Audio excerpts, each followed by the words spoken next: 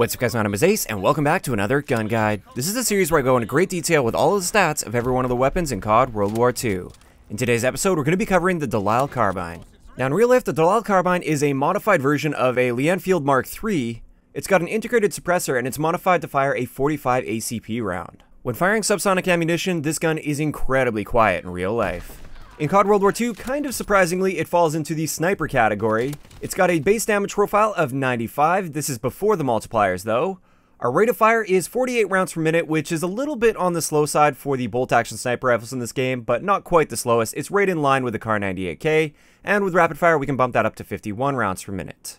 Despite the fact that in real life this fires a 45 ACP, which is a pistol cartridge, its one-hit kill potential is equal to the Type 38 Arisaka, the lever action, as well as the Lisle. Keep in mind as well, there is no damage drop-off with the Lisle Carbine. It behaves just like any of the other snipers in the game. So anywhere in the upper torso, arms, neck, or head, you will get a one-shot kill with this gun. Anywhere else, if he's got full health in core game modes, you will get a hit marker. Our aim down sight time is right in between the Kar98K as well as the faster aiming down sight sniper rifles, which are the lever action, the Type 38 Arisaka, as well as the Lisle, at 400 milliseconds. Same thing goes with our sprint out time. As far as I was able to calculate based on my hand testing, this is also 400 milliseconds.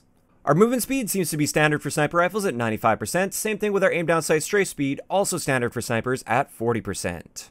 This brings us to idle sway, and based on everything I can tell here, it seems to fall in line with the better category of sniper rifles when it comes to that idle sway value. So the Lisle, for instance, it seems to have identical idle sway properties. As for magazine capacity, it's very respectable at 10 rounds with 50 in reserve, and with extended mags you can bump that up to 15 rounds with 75 in reserve. This brings us to our reload add time, which is 2.47 seconds, which is not bad at all, especially considering the fact that you don't need to reload this gun very often due to its magazine capacity. Another thing to mention with sniper rifles, at least on the console versions, has to do with our aim assist. The Lisle Carbine, unlike the Kar98K, the M1903 Springfield, and the PTRS-41, has aim assist all the time. Regardless of the division you're using, and whether you're holding your breath or not holding your breath, you will always get aim assist while aiming down sight with the Lisle Carbine. Now this brings us to the final characteristic we're going to talk about today, and this is a very unique characteristic with the Lisle. This is the fact that it has that integrated suppressor, and therefore when you fire the Lisle Carbine, you do not show up on the enemy's minimap. This is completely unique to the sniper category. There's no possible way to suppress any of the other sniper rifles, and this is what makes this particular rifle so special. If you're using this with the Mountain Division, you're just not ever going to show up on the enemy's minimap because you've got that suppressed sniper rifle. You can also run a suppressed pistol if you'd like, and then the Mountain Division keeps you off the radar if they're using a recon plane, and that's one of the big upsides to using this rifle. Now, in order to keep this balanced though, and to give you a reason to use some of the other sniper rifles like the Lisle, the lever action, and the Type 38, which have the exact same one-hit kill area, this is why I feel they have a very slightly slower aim down sight time for the Lisle. So moving on to my recommended attachments for the Lisle Carbine. Honestly, with this one, anything goes. You really can't go wrong with any of the attachments, although I should say with extended mags, it's really not necessary. A 10-round magazine with a bolt-action sniper rifle is plenty. But if you really wanted to bump that up to 15, by all means, go for it. One of my favorite attachments though, and if you guys have been watching my streams lately on Twitch, you guys will know this is the iron sight. I really like using the Lisle Carbine with an iron sight. It allows me to be a bit more aggressive, and I'm also always staying off the enemy's radar, and I really like using this with that iron sight attachment.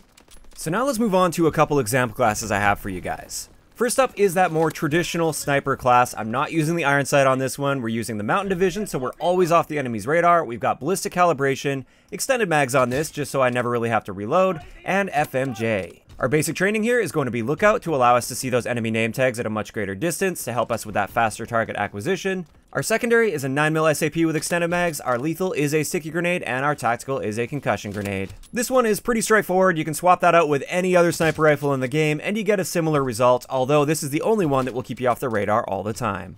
This brings us to the second class, and this is the one that I honestly prefer using with this gun. With this one, we're using the Armored Division with ballistic calibration, iron sight, and rapid fire. This is definitely designed to be a whole lot more aggressive, although if you want, you can still counter snipe and pick people off at very long distances because the iron sight is quite good on this gun. Our basic training here is going to be Duelist combined with the Enfield No. 2 with steady aim. Now, if you don't have the Enfield No. 2, I would recommend the M1911s with Duelist because they're pretty much just as powerful. Once again, our lethal is a sticky grenade and our tactical is a stun grenade.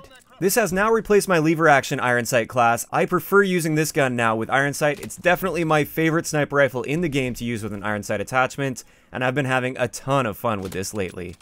And with that, we're going to wrap up today's gun guide. As always, I'd like to know in the comment section below, what do you guys think of the Lisle Carbine so far? Do you think it's worth having a slightly slower aim down sight time for the ability to have a suppressed sniper rifle? And also, what do you think of it with that iron sight attachment equipped?